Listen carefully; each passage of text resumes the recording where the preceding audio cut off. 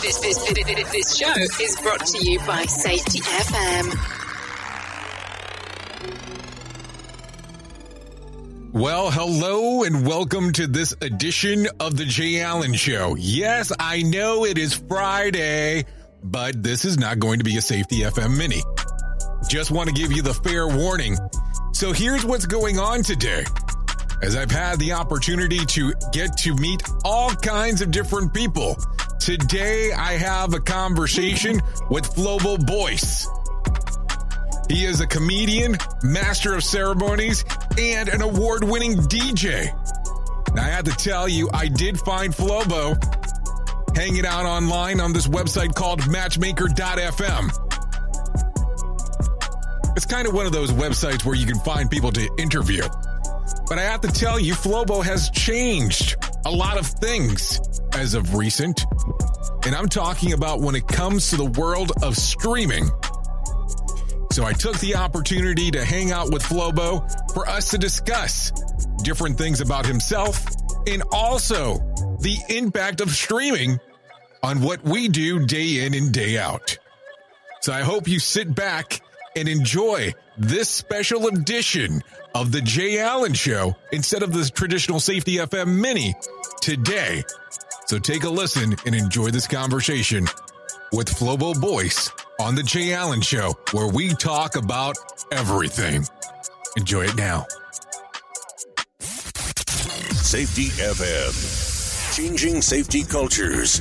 One broadcast and one podcast at a time. Okay, that's cool. I used to live in Florida back in the day. I'm sorry. I apologize already for that. It was college, man. Got in, got the paper, got the hell out. What area in Florida, if you don't mind me asking? I went to Flagler. So, St. Augustine, such a beautiful city. I was the only black guy there with a college degree. So that had to be an interesting experience because that is definitely like an older city, ghost town, of course, depending on how you want to relive the college life. Oh, yeah, absolutely. I came from Brooklyn, if you can imagine that. So going from a metro area of 11 million people to 11,000 when things close at like 6 p.m., that was my 18 to 21, man, living large. Woo! Well, no, I mean, it's a different world over there. I mean, anytime that you come to Florida, you know that it's a retirement community, regardless, with the exception of Miami. Miami is just a kind of a miniature version of Cuba. But everything else is just kind of one of those things where, I mean, it gets a little bit later in the day and it's done. It's pretty much over, yeah. But I really wanted to go to out of state, and it was dirt cheap at the time. Well, so, I mean, New York to Florida, everything's dirt cheap in comparison. But even a private college, man, was pretty cheap, and it was like $10,007, like everything, full meal plan at the time. And so I made a big campaign. My parents were like, fine. Just if you fail, it's okay. We got Columbia, we got NYU. just go have some fun. And so I stuck with it. But what about the communication program there at Flagler? Kind of got you excited leaving New York to go there? Oh, at the time it was like you got to do news, and I like the more on the ground stuff. This is before the Florida Man thing became like a thing. But there's a city with the beaches. There's a city with the alligator farm. There was the ghost hunting stuff. I was a history buff. My parents are Caribbean, so like the whole like the New World discovery thing was cool. I thought it would be a cool place to start. And when I got through it, I was like, I want to do film. And I totally crap canned my first 4 years of news gathering to do film instead. But here's the interesting aspect on the stuff that we were able to find about you. You've done a lot of interesting things from where you started to where you're at. I mean, the earliest we could find was production assistant. We'll say a bank, just in case if you don't want to call them out by name. Yeah.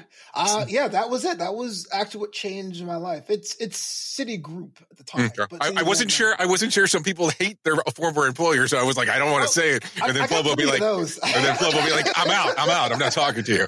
I got plenty of those employers I hate. But it was wow. You have a team. That's what's up. I was going to go into finance when I was in high school. I was in this program called the Academy of Finance. And the idea was to put you in these internships during the summer between your junior and senior year or your senior year. to get into the more of the real world stuff. The Academy Finance was co-founded by Sandy Weil, who at the time was CEO of Citigroup. So a lot of the internships were at that bank. And so I went there at 17 years old, my only shirt buttoned down. And they looked at my resume and said, hey, you know, Photoshop. And this was like the old Photoshop 5.5.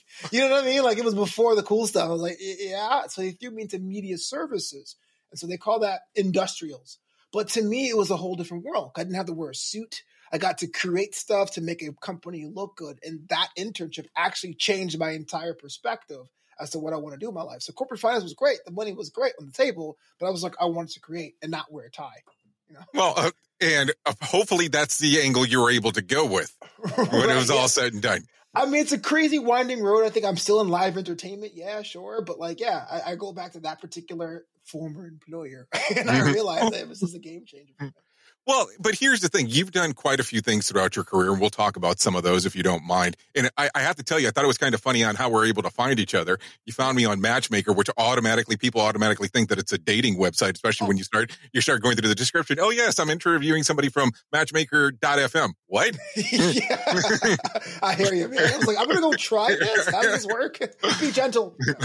So, and what I loved was your comment when you responded back. You and I went back and forth. You were like, I am not sure what a safety FM is, which I loved. That's always the best part when I hear something like that, because that's the thing.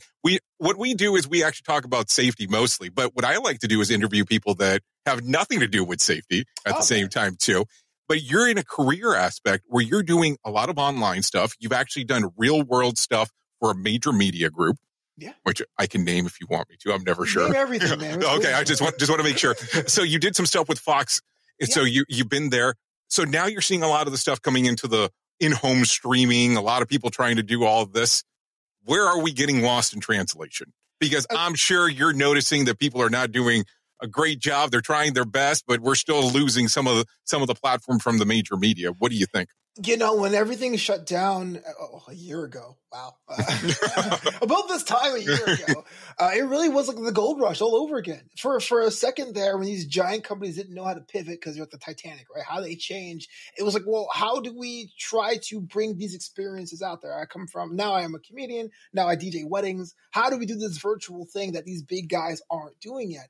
And I really thought that was a kind of cool thing. But, you know, whenever there's money involved, there's resources and there's rich billionaires being like, okay, how do we get back on top? I mean, it was only a matter of time until now things look more slicker for these kind of companies. But I think the loss in translation thing really comes from a change of what is important and what isn't. I had to be told by the world that what I did at live entertainment was non-essential, and I was in my feelings for a long time during the lockdown, but then really to focus on what was important and what wasn't. So like on the comedy side of things, I got to dabble in music, I got to dabble in putting levity to my podcast more than saying, okay, if it's not a joke, if it's on stage, it doesn't count. You know? Well, you say that, but your podcast and some of the streams that you do don't always just go about anything related to comedy and music and so on. You are heavily involved with my hidden love that I don't discuss a lot about with wrestling. Yeah. You talk about wrestling. I'm kind of shocked that I don't see the belt in the background because I normally see it in some of your other shots. The belt back there, I don't see it currently. Well, since the holiday, I got dragged for it, so I've been doing more of the LED system. I used to have the belt in the back. Yeah, right. So you do have a love for professional wrestling. And recently, you had somebody on that does the after show for 83 weeks. I will tell you, I have loved Bischoff for as long as I can remember. Yeah. So where did the love come about for professional wrestling for you? Since day one. I grew up in New York where WWF was the local federation because back then they were like territories and stuff. Right. So it's cool to see like my homie blow up. Hey. But after cartoons on Saturday and Sunday, we have an hour of these live superheroes, and they'll and the thing is, you didn't know that on the weekend shows they gave you like the second tier or third tier stars. So I was a huge fan of like Duke the Dumpster Drozy, and like Tatanka was my hero because he never lost a match for like 2 years back in. So you know, Santana was big on that weekend show too. Like, that's what I'm talking about. See, it's no one ever talks about those guys, man. What's up? But the thing is, it's to me to this day, it's the best character work on television. I tell people it's like Shakespeare in the round for the masses, and I get laughed at usually.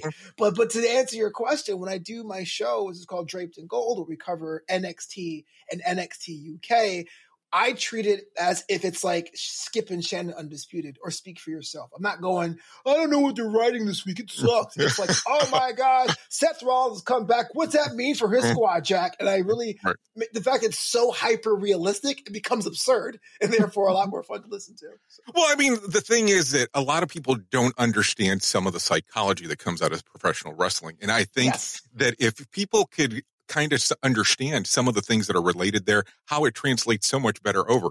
Now, this might be slightly controversial, but if you take a look at some of the aspects of what Donald Trump did at his original, when he was trying to run for president back in 2016, it looked like he had taken a page out of McMahon's book on how he was running it. At least that's my opinion. What do you think? That is absolutely true. So I'm going to try to tread lightly here because I know when you say Trump, people have their feelings in either way.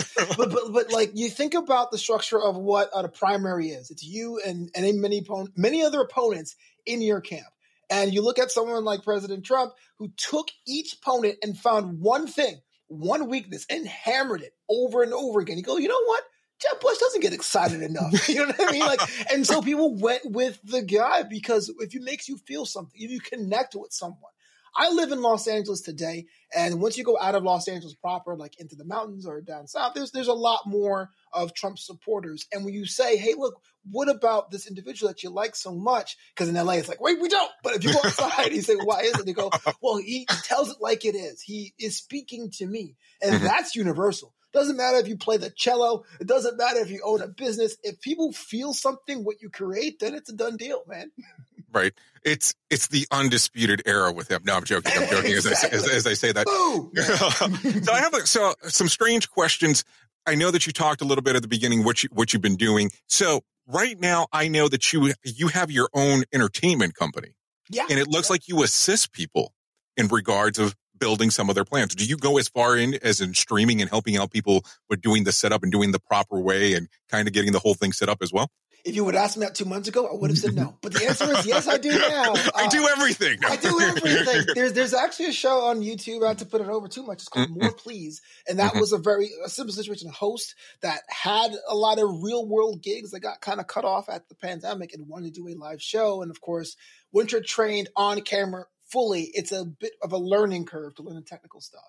Right. And so it becomes like, I just want to be the talent. And so it was asked of me to run that board. And so what I do is to start off in the real world, the entertainment consulting side was more for like DJs and florists and photographers that wanted to get their brand out there in the Southern California wedding space, because I'm not sure if your listeners know this, Southern California is the most popular place in the country to get married, 50,000 weddings. So just get yourself a slice of that pie.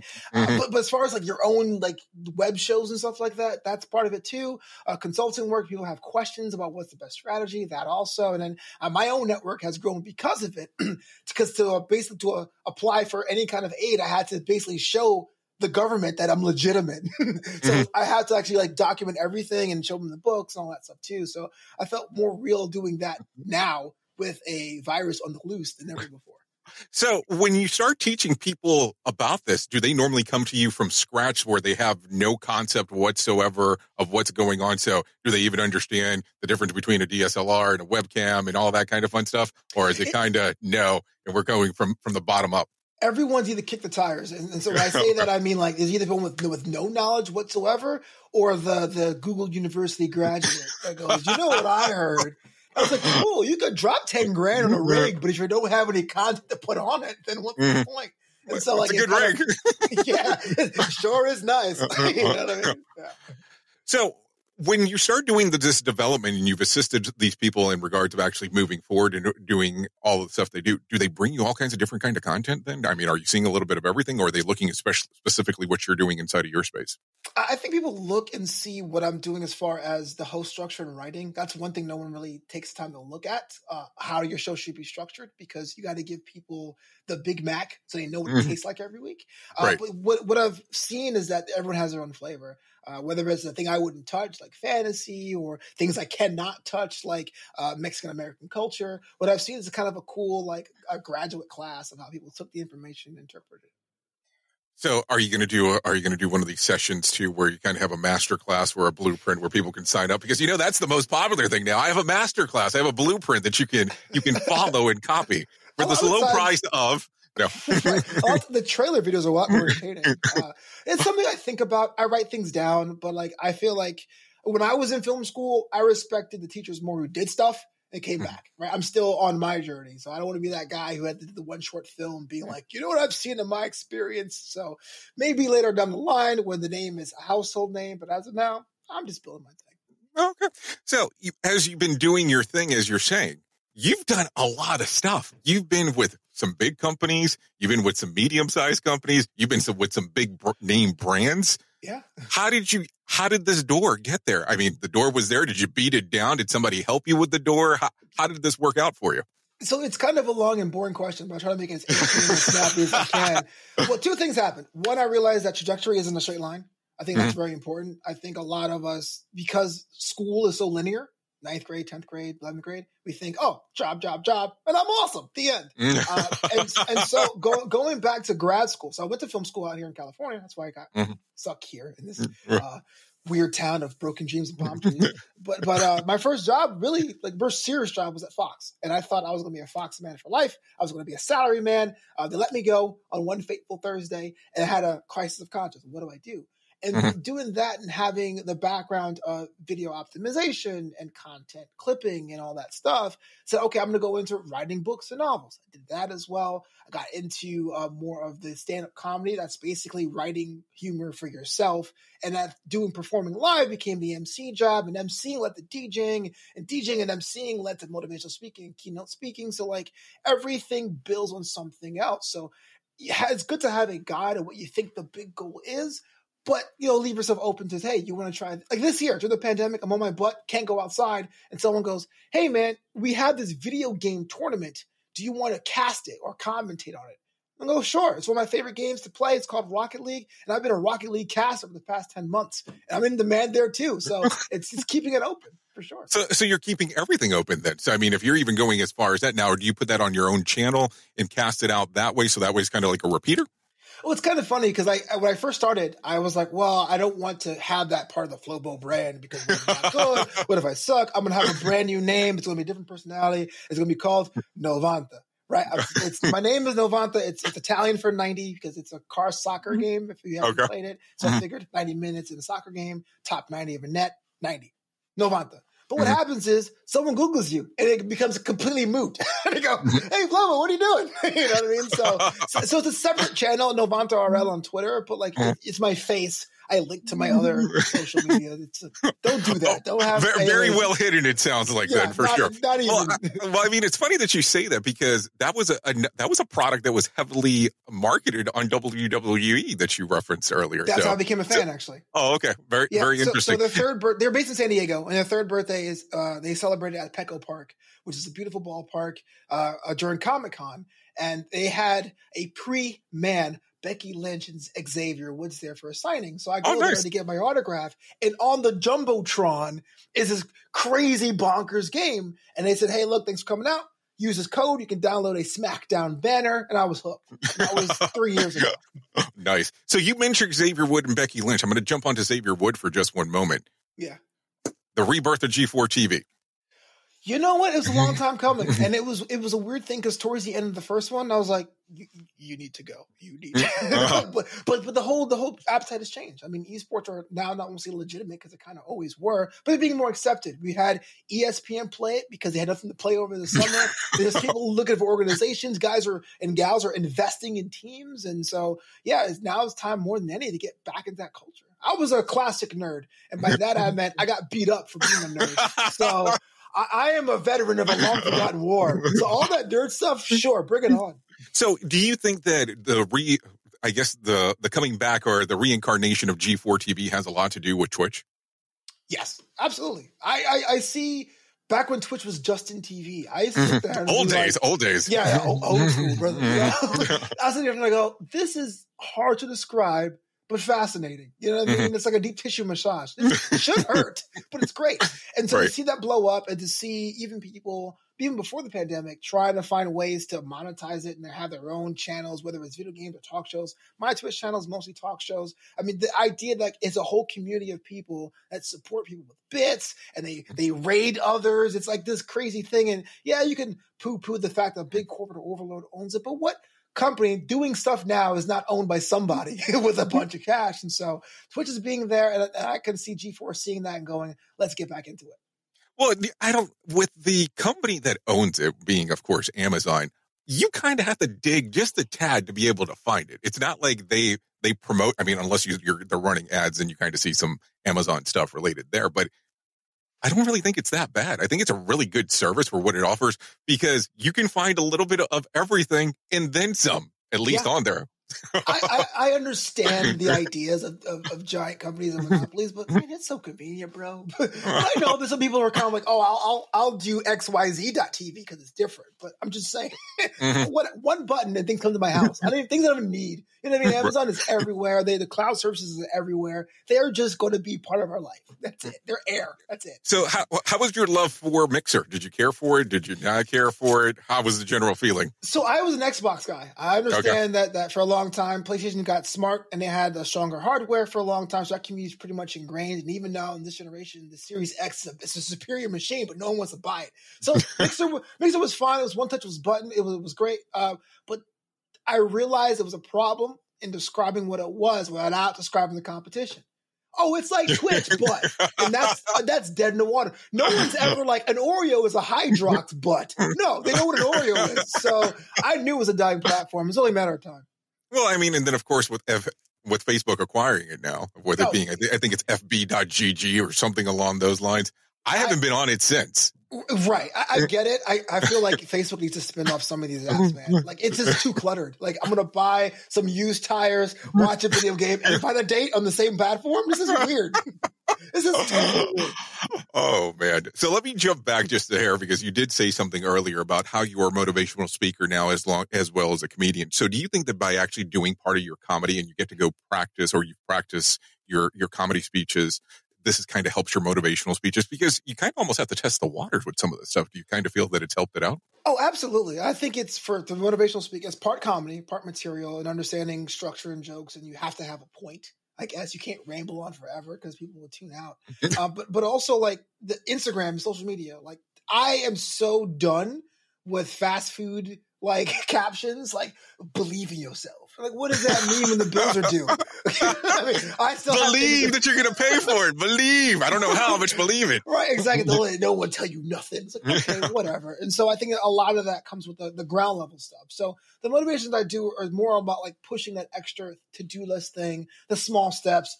For me personally, my angle, I won't say angle because that's disingenuous. Yeah, don't say gimmick either. That's another bad word. Gimmick is that, well, my history is that I used to weigh 375 pounds. And so my motivation comes from that, about taking that one step, taking the smaller cheeseburger. You know what I mean? So understanding it's a small thing. So to keep it real, those are the personalities you got to how people connect with you. Back to my Donald Trump point, back to my wrestling point. But yeah, the moment you go on stage, you're like, what you need to do is don't care what people think. It's like, we've heard it from everyone on the planet. What are you giving me? You know, when I hear stuff like that, I think automatically to Brewster's Million with Richard Pryor, very, very old movie in regards of when he would say, don't vote for me. Don't believe anything they're saying. And then everybody ended up voting for him. But it's a lot. It seems like a lot of that angle, if you really think about it to an extent, because we kind of get a lot of the stuff same repackaged. And it's very different to find somebody who says, no, I don't want you to tell you something that applies to nothing. True. So, and you've done things that have changed for you. So as you've done that, is that why you look at it differently than most? Well, there's also that formula of what they call relatability. Everybody wants to be more relatable than anything else. And so there's that odd balance of bragging about what you've done, but trying to be vulnerable. So what you'll see a lot of times on social media is someone like in a 3-piece suit hanging in front of a car being like, LOL, forgot my wife's anniversary. It's like, oh, okay, like, we get what you're doing. You know what I mean? But even though I won't say it's a formula that applies to me, I want to make sure that this is actually things I've lived through. And I think that the nugget of reality is what matters. And so the moment I'm talking about, don't you just hate it when you have to refuel your jet in Dubai? You'll know that it's not me at all. You know what I mean? So yeah, make sure it's legitimate. Well, that's funny because that reminds me of the marketing that they did for the Cadillac ELR. Now, this is a car that is identical to the Chevy Bolt, except that it has some fancier trims. Mm-hmm. And they made it sound that it was supposed to be for the elite personnel in regards of what they were doing. The car was $90,000 when you can get a Chevy Bolt for $30,000. And all it was the exact same base with the Cadillac brand on there. So it almost sounds like that's some of the portions that you're looking at in regards of, I'm not going to be the guy. I mean, I would love to be the guy that has a jet, but I know that I wouldn't waste that kind of money. But that's how you're looking at it, right? You are a man after my own heart. This is what I do because I'm a nerd. I like to look at corporate branding and ownership and stuff like that. So, and the different brand and like, especially when it comes to like cars. I'm a Mercury guy. I like Mercury's design. I thought it was superior, but you couldn't convince me it was nothing more than an expensive Ford. But that's what I'm saying. Like, I remember that. Or remember the Aston Martin Signet? Remember that car? Basically, it was like a car that Aston Martin had to make sure their fleet was under the EPA or the equivalent of the European EPA, like gas per mileage. And it was like a Fiat rebadged. But it was like, again, like $90,000 for this Aston Martin Signet. You're just like, who wants to drive a Fiat? But you're saying, yeah, there is a nugget of what you are at the core, and you can stretch beyond that. Like, I can wear a suit, I can wear a t-shirt and jeans, for example. But the moment I'm wearing a top hat and tails, you know something's up. And I'm just a kid from Brooklyn. My parents are still out there. My neighborhood knows me from day one. But the moment you stray from that, people go, okay, I'm off board. Yeah, so the moment you get out of the jeans and t-shirt, people might have some questions then. I mean, yeah, they'll always have questions. I'm walking around town naked. It's a rated R show, right? This is cool. You can say whatever you want. Does not matter. We do whatever you want to do. So as you've been in California over the last year, during the pandemic, so some news was released today that California ranks as number 28 with the actual most cases that are out there. So about 9,000 to every 100,000 people. So they've taken lockdown, extreme, closed everything down. Now I'm going to give you the side of the planet that I'm on, which the numbers are almost identical, 9,000 to every 100,000. And we're ranked number 27. Yeah. So what do you think? What do you think there in regards to the two different options that they've went about? Your opinion, of course. It's one opinion question. I didn't really know per amounts, but I knew full number of population over infections versus recovery versus death. And it was like Florida and California, which is so similar. I mean, like, if you look at the data, they're kind of like neck and neck. But what I've noticed, depending on what side of the aisle you reside on, there is a bit of a propaganda thing. That crazy crackpot Newsom, businesses are crippled. We kind of are, but they're terrible out there. And I'm like, well, how is Florida even better? Now, it gets weird. For those of you who don't know my stand-up, I grew up in a two-party household. My mom is very progressive. My dad is actually a registered Republican. And so those kind of battles happen all the time in my household. But I'm like, we're not getting any better. Like, this virus doesn't stop and go, whoa, Florida, we're done. You know what I mean? Because if it had an option to, it wouldn't even enter. It's a weird state. You know what I'm saying? This is something we all have to band together and get around with. But gyms are opening today. Indoor dining is opening today as of March 15th. And so maybe we're on that flattening the curve or whatever. But I knew for months ago, like, this infection rate was pretty much even Stevens across the board. So have you thought about doing what a lot of Californians are doing and running off to Texas, becoming the California of Texas or Texas of California, however you want to take a look at it? Oh, Texas doesn't want them. I don't know. I know. It's a weird vibe because like actual Californians are here and they're nice people and they're great people, but it's just people like us, transplant. We ruin it for everybody. I'm from New York. I go back and I'm like, these tourists, and I've lived there for so long, and so yeah, you can go to Texas all you want. I've been to Austin, beautiful city, but the one thing you notice that there are Texans. There are transplants to Austin, and then there's California transplants in Austin. There's almost like a third city in that city, and so I'd rather not. Nope. And well, I remember being in Texas because I grew up in Texas for many, many years. And I remember that people said for a long period of time that Austin would be the next Hollywood. This was back like in 96. I mean, we're in 21 right now, and I still think they're still having the same conversation. But Austin has changed from what it was. But if you go to any other city in Texas, it's still Texas. I mean, it's not progressive. It's not nothing. I mean, that sounds wrong because I'm kind of putting a blanket statement there, but It's not as advanced as Austin, depending if you look at as Austin as advanced. I mean, their motto is keep Austin weird. This is The Jay Allen Show. Hey, have you ever wanted to hear what's going on around in the world of safety and you're not able to do so? Have you ever wanted to take a listen to what exactly is going around in the world of safety? What if we called that thing Around the Safety Pod? And we told you month over month what is happening in the mix. Would you care to know? What would it be worth to you? Now, here's the fun part. Besides that you can find out exactly what's going on inside of the world of safety, there's also other information available there. Stuff that you can start using as early as today. How about you give us a look? Go to our website, safetyfmplus.com. That's safetyfmplus.com to find out what exactly is going on inside of the world of safety, around the world of safety, and inside of the world of safety. And don't forget to tell them that Jay Allen sent you. I'll see you on the other side. Make sure to join the revolution. And we are back on the Jay Allen Show on Safety FM. Right.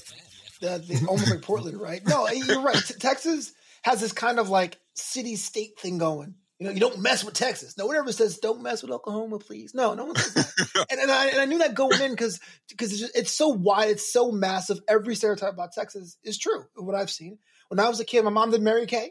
And so every year she'd go to Dallas. And there were cowboy hats on one side. There were businessmen on the other side. It was almost everything in this giant, like, I guess, hyper-realistic Southern kind of vibe. And I respect that. I've been to Dallas a couple of times. I loved it. Been to Dallas. I haven't been to Houston. It's a whole entity unto itself. But I can tell you to this day, for a lot of people living in Los Angeles, in this Los Angeles area, the branding of Austin is still appealing. Hey, South by Southwest. Hey, Rob Rodriguez was there. It's going to be better in Austin, Texas. And, well, I've seen some of the housing situations. It's not that better because there's an influx of people coming in. There's actually a housing deficit in Austin. In fact, now it's like, to San Antonio. Weird migration pattern that we have out here. Well, I mean, Houston was popular for a period of time, and I could tell people at one particular point, you could close your eyes in Houston and say, open them, and I tell people they're in Florida, and they would believe it because of how some of the areas were laid out. So, I mean, it becomes interesting on how transplants actually occur because there was a lot of people trying to escape from California because of the close down.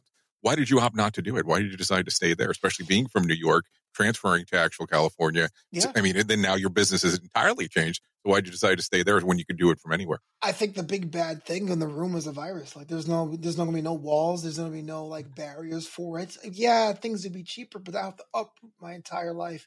I am a small business owner in that regard. You know, my main source of income is I DJ weddings in Southern California. So to turn that down, to move somewhere else, to set that up, would to me not be worth it. I've been here since 2007 and in entertainment industry. And so for a lot of times it felt like not necessarily living in California, dude, but leaving home to go to the old steel mill to work. And so there's years where I haven't, but like anything else would be the prodigal son. So my dad will call me and go, hey man, Fox News or One American News or Newsmax says everyone's leaving California, they're going to Texas. And I go, well, if I do that, then to me, it'd be a failure, right? I have some sort of realism. And by realism, I mean like there's a whole lot of negativity with one shard of optimism. That's something we'll turn around and that either more work will come or I'll get more established here where I wouldn't have to move. But yeah, the thought was there, man. It really was, especially in the summer when there was no weddings to go to and there was no talk of a second stimulus check. And we're out there eating things out of cans going, oh, this is real, bro. It's like, is it college all over again? I mean, it felt like that at certain points. Take that, Mom. So when you were starting to see everything change and all of a sudden people were either canceling or rebooking, were they booking for a year out or were they going ahead and just getting married without any kind of ceremony? What were you seeing at the time? Well, thankfully for me, a lot of them was just postponed because whether or not you believe what they were saying on the news, it just didn't seem like 2022 click. It was like 3 weeks, 6 weeks, 8 weeks. And that was great. So my 2020 wasn't as bad as most, but like had 2020's rate continued on without a vaccine, this I will feel a lot more because there'd be no end in sight kind of a thing. And I only had one cancellation and it was early enough to be like, yeah, take the money. I don't want to argue or go to court over it. Just do it. But that was kind of scary because you didn't really know. Everything I did was in live entertainment. We're talking even my cash grab PA job at the local venue downtown where I got the green M&Ms for bands between gigs. I mean, that was the last ones to come back. So I had put all my eggs in this basket going, oh my gosh, the one thing I didn't foresee coming was a global pandemic that happens once a century has occurred in my peak earning years. That damn Spanish flu, I should have known better about it. Patterns, bro, patterns. So as you're looking across, do you think that because of how you diversified across the board, you've been able to be successful or at least maintain during this whole thing? Is that how you look at it? Yeah, now more than ever. I feel like, to me, it was DJing events, wedding events, and officiating events. That was like my main thing. And after that, even now, there's a podcasting thing, there's the video game casting thing. I closed the officiant business. So being able to look back at yourself as a business, like everyone wants to be a CEO, but nobody wants to close down departments.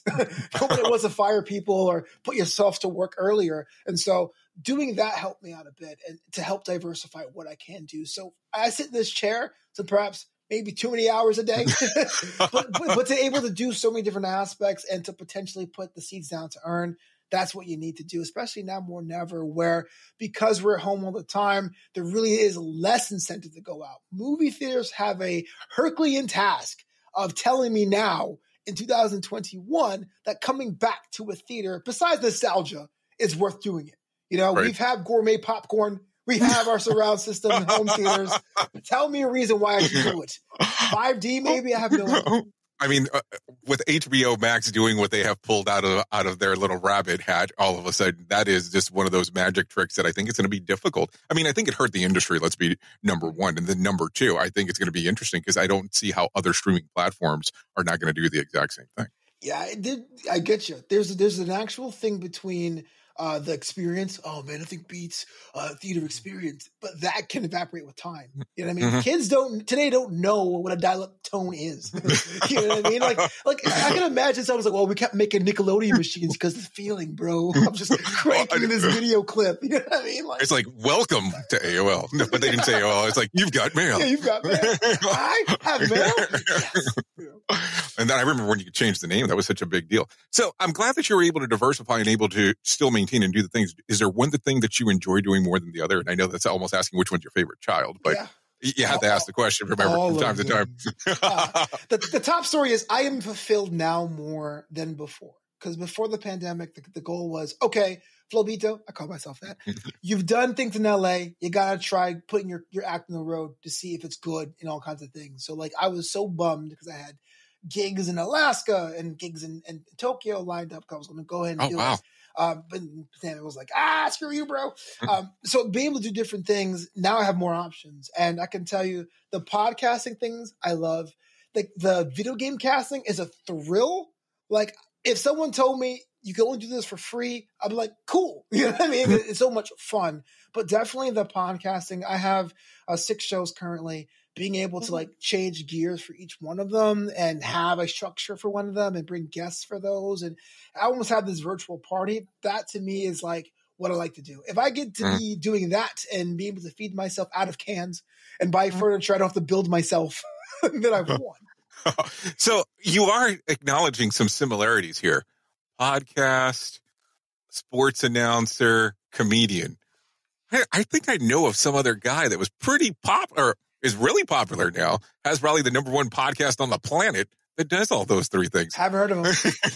No idea what you're talking about. Me either. Try it, guys. That damn Spotify. Sign me to a deal. No, but it's interesting in regards to, if you kind of look years back. I don't know if you watched a lot of MTV when you were younger, but Adam Curry was the first one that I ever heard talk about podcasting. And I was like, I have no idea what the hell that is. Yeah. And that was back late 90s when he was talking about it. And look where this is at now. Well, what do you think? I didn't know. Well, I didn't have cable growing up until I was 17. Yeah. So my MTV experience is limited. But back in my day, they used to play music videos a long time ago. And Carson Daly was there. Well, Kurt Loder was there first. But yes. It was understanding what a podcast was. Because an iPod is something that almost no one has anymore because music has become all commoditized. But I remember when I was a kid, or I was a teenager, there was a thing called internet radio. You would license a station and you would go on for me like 30 minutes a week with my little compact Presario stick mic. But it was live. There was no recording. There was no way to see. You had to like know where to go. They still have that now. So weird because even then you're like, I feel like such a dweeb doing this. But yeah, I remember the podcast boom. I remember the podcast collapse. I remember the Serial having the podcast thing too.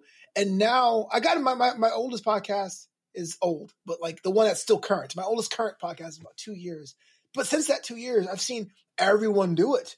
And it's like there are more podcasts out there than there are human beings in the United States. But we're going to keep on making podcasts for the sake of it. It is here to stay, and it's cool to see because now people that didn't have a voice have one. Whether or not they have downloads is something completely different. But well, that's a whole other story. Right. So as you look at it and you did the old school microphone going to the live portion, how did you enjoy the radio aspect of it when you were doing it?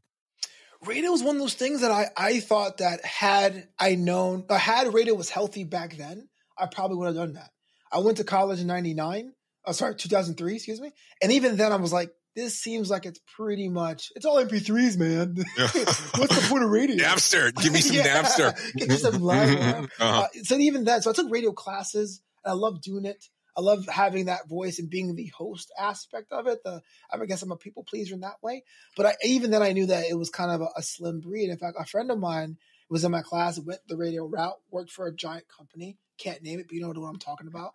There's only one giant radio company, so oh, my heart's hurting. Hold on. It's odd. But then one day they walked in and go, you know what? We got this algorithm and a host in Denmark. Peace.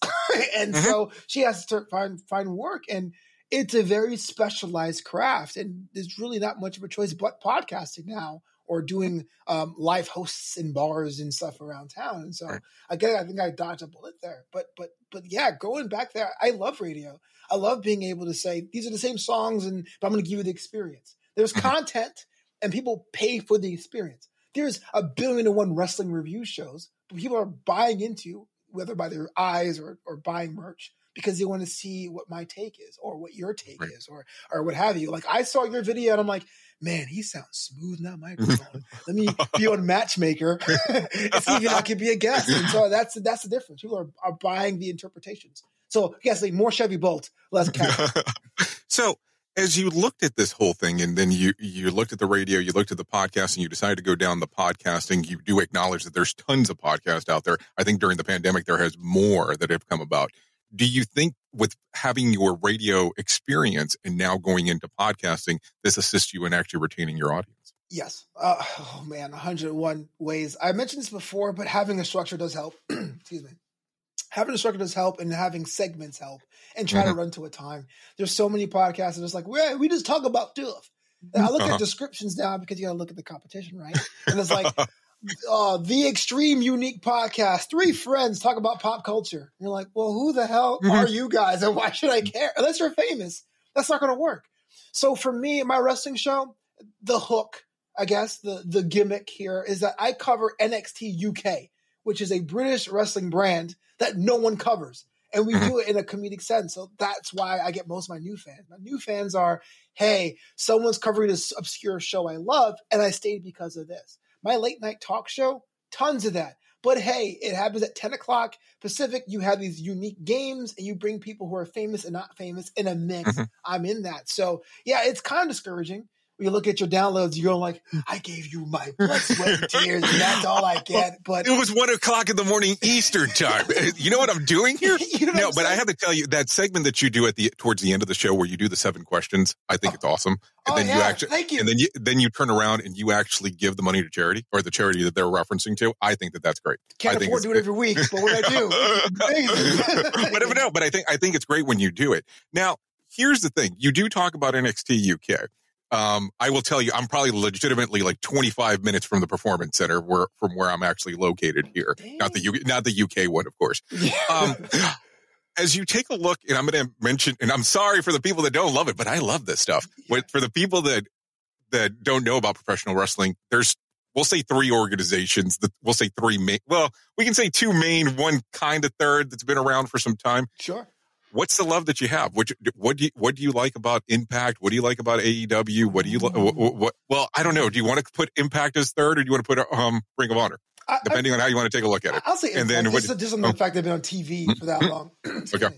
And of course, I don't have to mention WWE, but I will reference them because it kind of falls into a little bit of everything. Yeah, because you have to think about SmackDown, you have to think about SmackDown, you have to think about Raw, you have to think about NXT and NXT UK. We won't go into Evolve and all that other stuff because then we can just cause all kinds of confusion. Well, so what do you think? So yeah.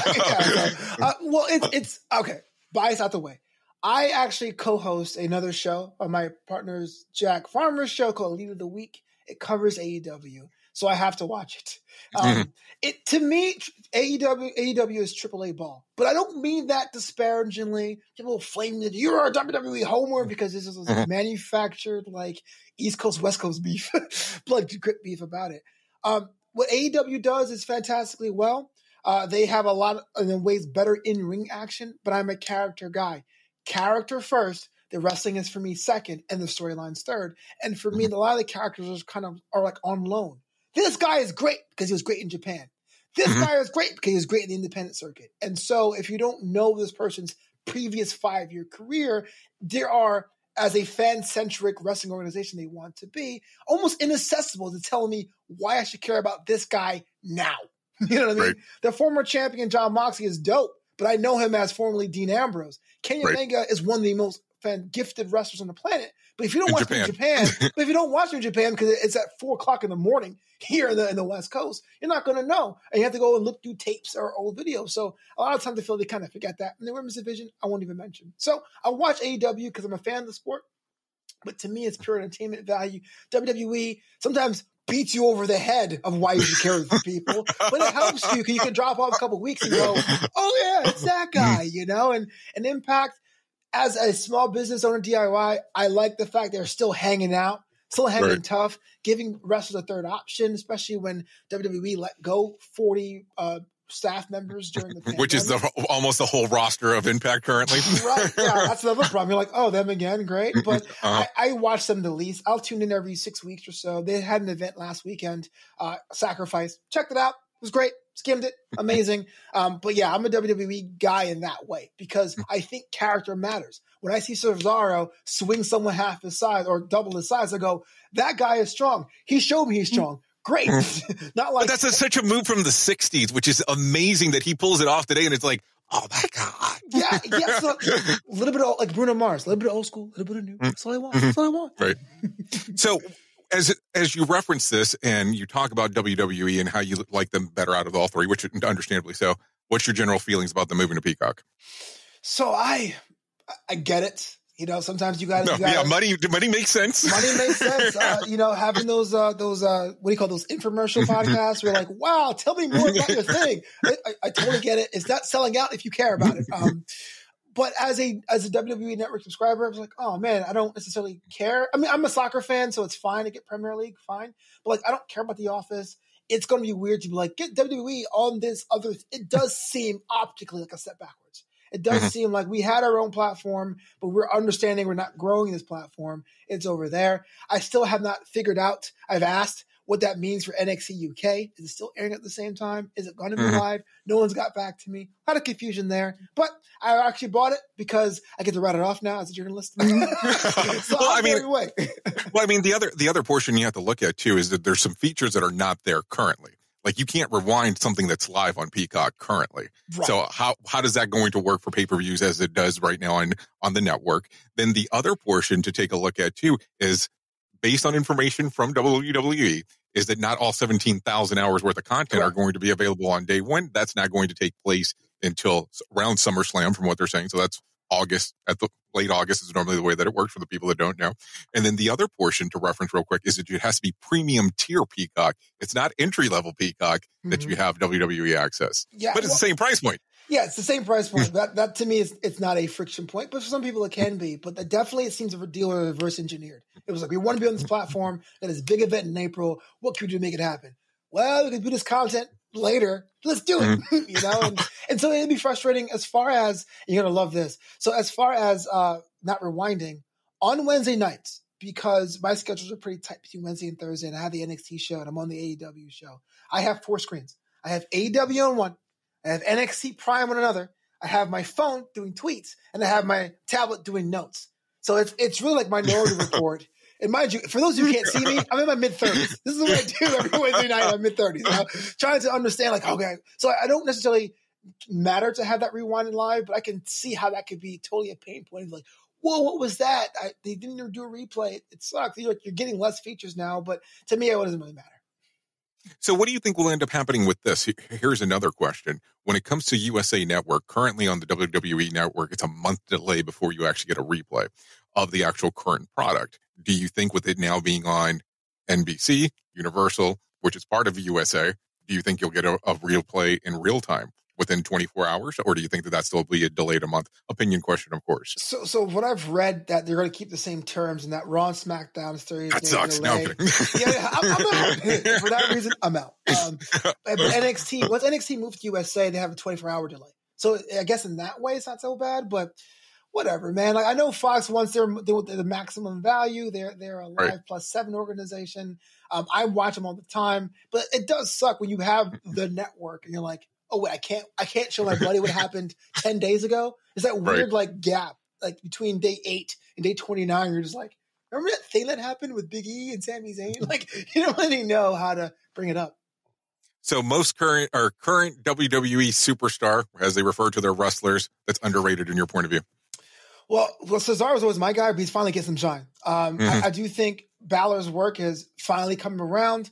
I've been a big Sheamus guy. I think a lot of people don't think what it means to be a powerhouse in having the business change and what that means for so long. And when MVP came back over Edge, I was a huge pop for MVP. I was never an Edge fan growing up, so I was like, Edge, whatever. MVP is back. But you mean Adam Copeland? You didn't like Adam Copeland. Everybody loves Edge. No, I'm joking.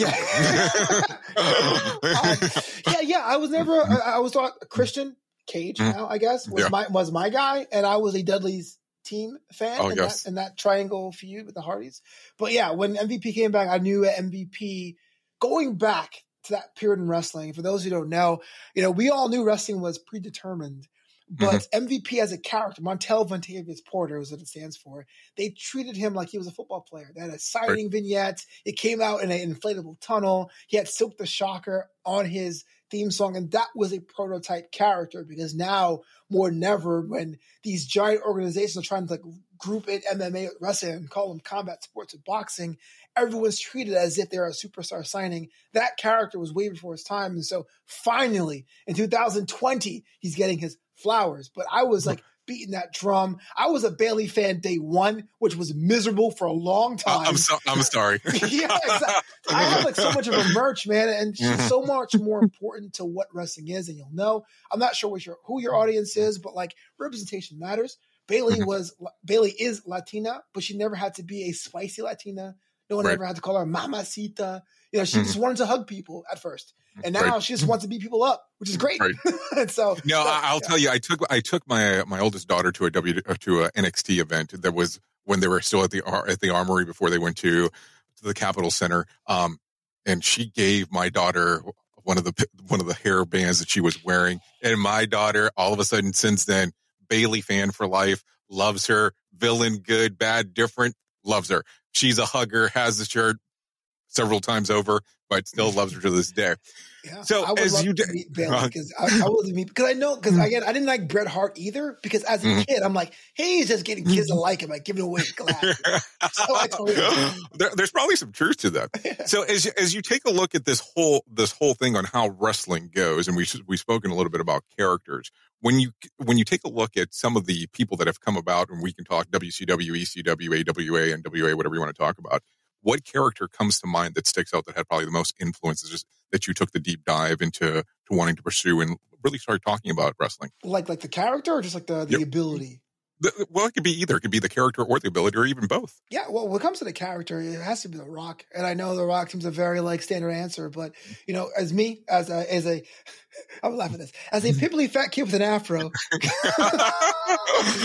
he was walking confidence. And we're talking 98, where he had the loud shirts and the gold chain and the huge meaty pecs. I was like, well, this is what men look like? Cool. To me, that was so aspirational.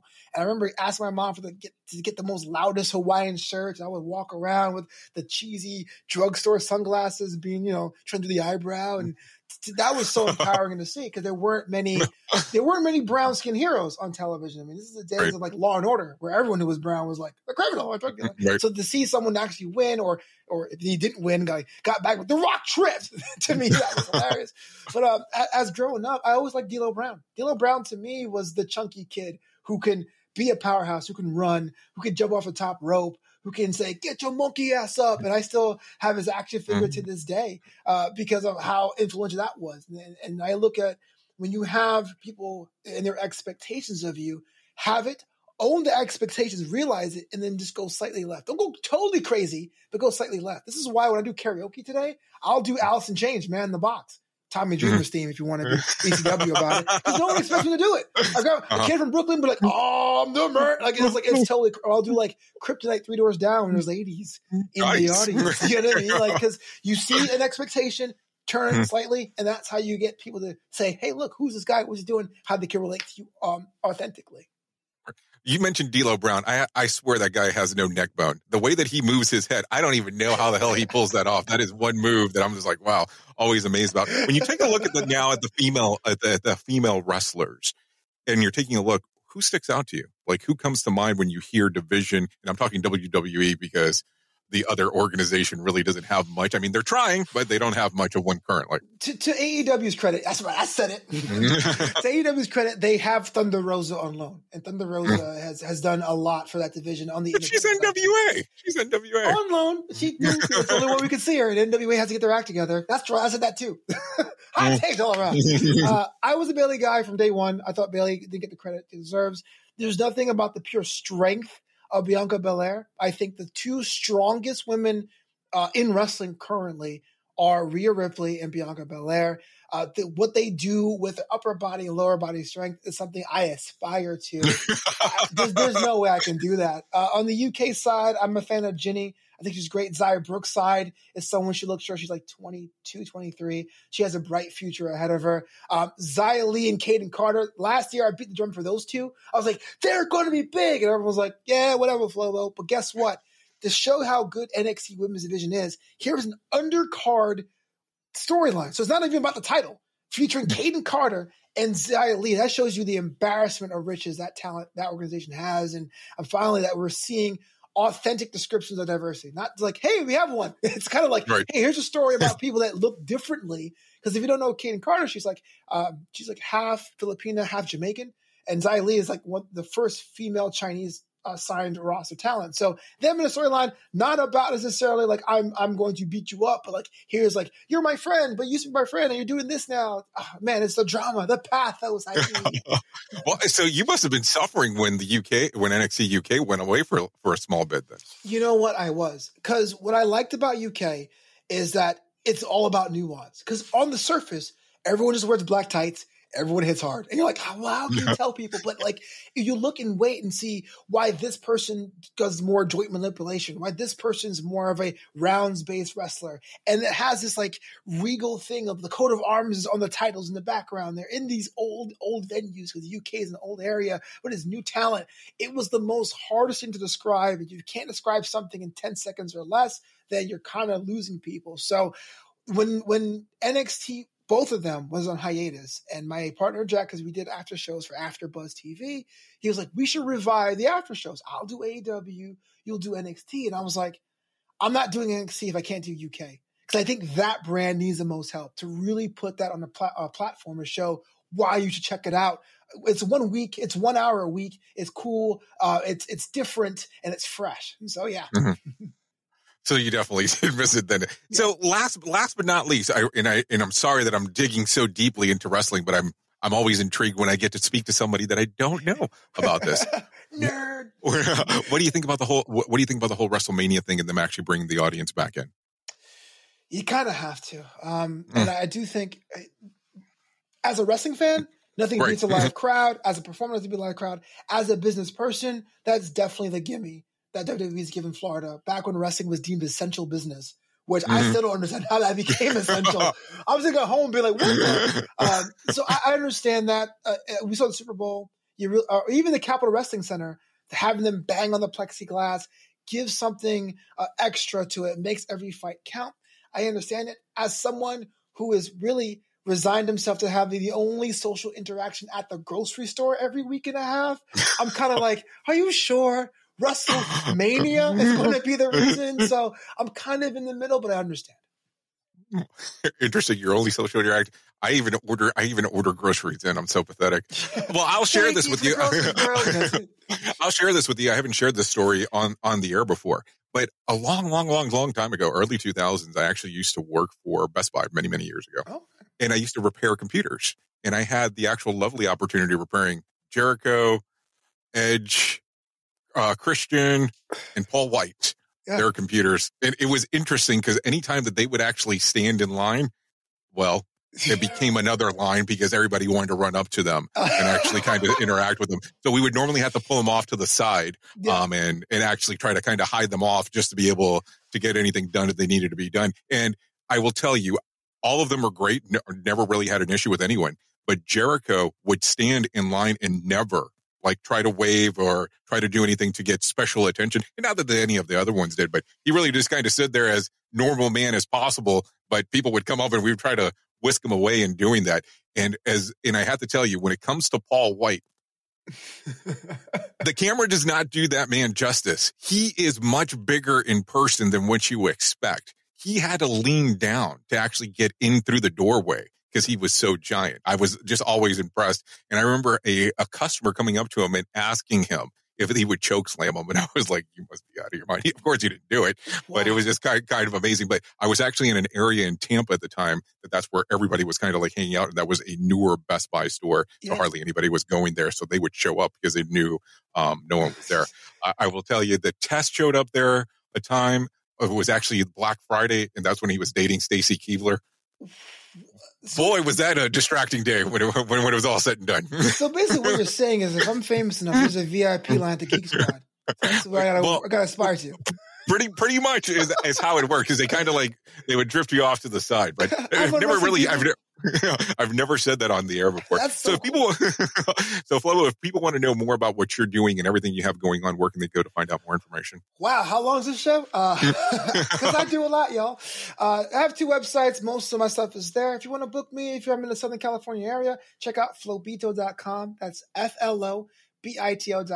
If you want more information of all the shows that I'm hosting of, we're talking about What's Up Flobo After Hours, Draped in Gold, Flobo Start on Netflix, Commander's Log, the unofficial Star Trek Discovery post show, newamsterdam.com. That's KNEW, Amsterdam.com, newamsterdam.com.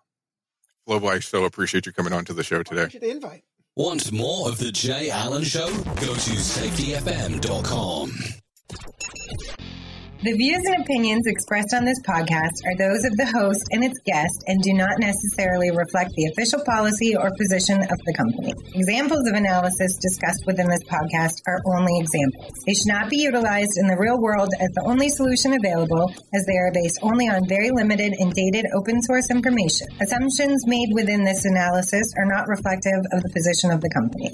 No part of this podcast may be reproduced, stored in a retrieval system, or transmitted in any form or by any means, mechanical, electronic, recording, or otherwise, without prior written permission of the creator of the podcast, Jay Allen.